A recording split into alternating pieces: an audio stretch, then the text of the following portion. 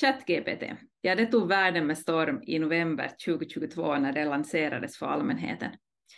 Det är frågan om en AI-lösning, det vill säga en lösning eller tjänst som bygger på artificiell intelligens. Och även om AI inte är nytt för oss, utan får vi en rekommendation på Netflix så är det en AI-lösning som ligger till grund för det. Har vi en dammsugarrobot hemma så åker den också omkring utgående från någon typ av intelligens så att den inte bara står på stället och dammsugar samma ställe hela tiden. Vi kanske låser upp våra telefoner eller andra enheter med vårt ansiktsuttryck och vi kan spela mot bottar i dataspel om det är sånt vi tycker om. Men ingen av de lösningarna har egentligen utmanat vår syn på utbildning, vår syn på kunskap och lärande. Men det gör däremot Chat GPT. Och vi ska fundera lite närmare på vad det här egentligen handlar om och hur vi kan ta oss an det inom då utbildningen. Så vad är Chat GPT egentligen? Varför inte fråga Chat GPT själv? Så jag skriver in här frågan eller jag ber den förklara kortfattat vad Chat GPT är. Och sen så skriver Chat GPT en förklaring till mig. Jag är Chat GPT, en stor språkmodell som är tränad av OpenAI. Jag är utformad för att förstå och producera naturligt språk, vilket gör det möjligt för mig att ha konversationer och svara på frågor. Jag kan svara på en mängd olika ämnen och frågor och jag försöker att ge så noggranna och relevanta svar som möjligt. Så det är Chat GPT enligt Chat GPT själv. Här är kanske några ord som vi behöver reda ut. Vi ser det här med språkmodell. Vad är det för någonting? Jo, Chat GPT är alltså en AI-baserad tjänst. Och det betyder då alltså att den bygger på artificiell intelligens. Och precis som andra AI-baserade tjänster så har då Chat GPT utvecklats så att den har tränats på enorma mängder data. Och nu när det då handlar om Chat GPT, det vill säga text, så har den då tränats på enorma mängder textdata från internet för att sedan kunna svara på frågor på ett sätt som efterliknar mänskliga svar. Så utgående från en massa textuella datan så har man då byggt upp en så kallad språkmodell. Och det är den här språkmodellen sen som gör det möjligt för Chat GPT att, som vi till exempel såg där, berätta om vad den egentligen är. Jag kan då ge Chat GPT frågor och be den ge olika typer av svar beroende på vad jag vill veta.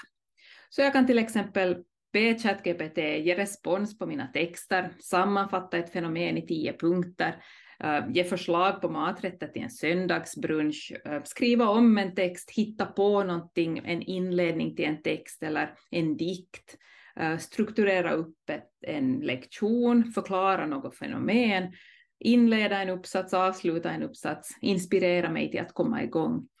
På samma sätt som jag skulle kunna fråga en kompis eller kollega om stöd eller hjälp, så kan jag ha ChatGPT som ett bollplank. En språkmaskin som kan svara på våra frågor. Det väckte såklart så gott som omedelbart en diskussion också kring möjligheterna till fusk. För på samma sätt som tjänsten då kan ge mig förslag på provfrågor, plocka ut det viktigaste i en text eller ge eleverna svar på deras frågor, kan den förstås också svara på hemuppgifter och skriva uppsatser. På vilket tema som helst, förutsatt att man ställer frågan på rätt sätt. Och det här är såklart en ny utmaning för alla lärare. Hur ska vi förhålla oss till skrivuppgifter framöver om vi inte kan vara säkra på vem eller vad som har skrivit dem? Och det här har lett till att pedagoger världen över funderar på hur man kan formulera nya typer av uppgifter där det både blir svårare och också mindre intressant att försöka fuska. Till exempel genom att man behöver jämföra fenomen ur oväntade perspektiv, argumentera om lokala förhållanden eller kanske relatera någonting till den egna erfarenheten. Och istället för att då till exempel försöka förbjuda ChatGPT finns exempel på där man aktivt också tar in det i undervisningen. Till exempel genom att låta eleverna jämföra 2 texter som ChatGPT har skrivit eller att fortsätta en uppsats där inledningen har författats av ChatGPT. Men det som är viktigt att komma ihåg när man börjar jobba med ChatGPT är att den är inte ett uppslagsverk och den är inte heller en faktabank. Den är helt enkelt en maskin som kan generera text som svar på våra frågor genom att skapa nya texter utgående ifrån sannolikheter. Det vill säga den här språkmodellen har lärt sig känna igen vilka ord som med största sannolikhet ska komma efter varandra. Och på det viset kan den då bygga upp texter. Och ibland blir det rätt och i andra fall blir det inte. Och sen Chat GPT lanserades i slutet av november 2022 har det dykt upp en massa exempel på nätet där personer lyckats få mer eller mindre galna svar på sina frågor. Det har exempelvis varit möjligt att övertala Chat GPT om att, som i det här exemplet, 9 + 5 är 15. Så vi säger att först säger den att det är 14, men sen påstår vi att nej, det är 15 och då rättar den sig enligt vad vi säger. Men frågar vi sen igen så är den tillbaka vid att det är 14.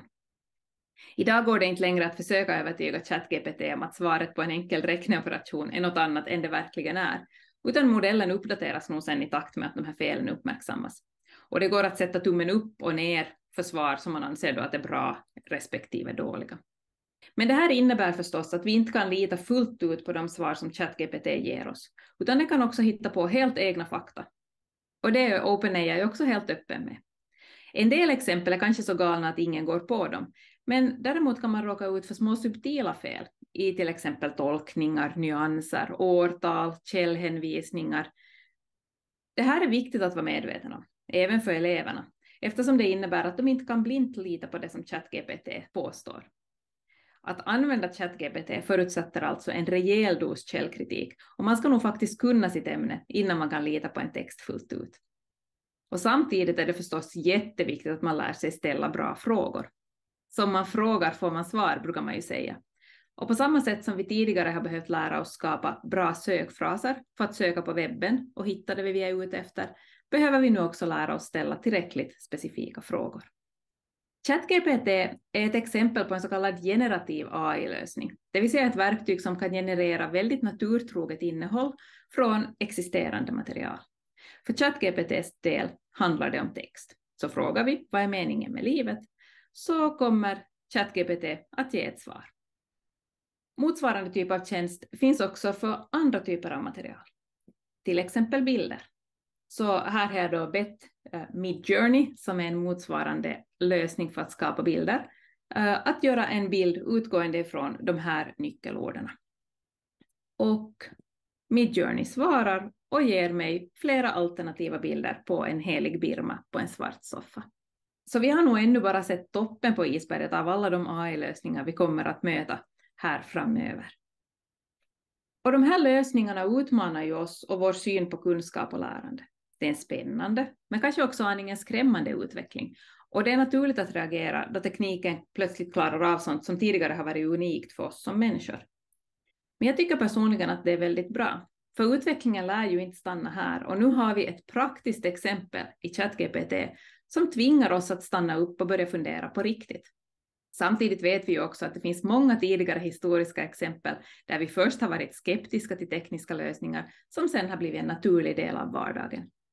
Till exempel miniräknaren, webben eller stavningskontrollen i textbehandlingsprogram. I vilket fall som helst så tror jag att vi vinner mer på att lägga tid och energi på att fundera på hur vi kan använda det nya till vår fördel, än att vi använder tid och energi till att gräva ner oss allt för långt i diskussioner kring till exempel fusk och förbud. Utan att vi istället funderar på hur ChatGPT och övriga lösningar vi kommer se framöver kan bli en del av den verktygslåda vi som lärare har, men också som våra elever kan ta del av. Och det innebär förstås att vi behöver ta ställning till didaktiska och ämnesdidaktiska frågor. Vad ska vi undervisa om? Vad ska eleverna lära sig? Vad är det viktigt att de kan? Hur kan vi hjälpa dem lära sig? Vilka arbetssätt, verktyg, metoder kan vi använda oss av? Och varför ska vi använda ett visst arbetssätt? Varför är någonting viktigt i en given situation?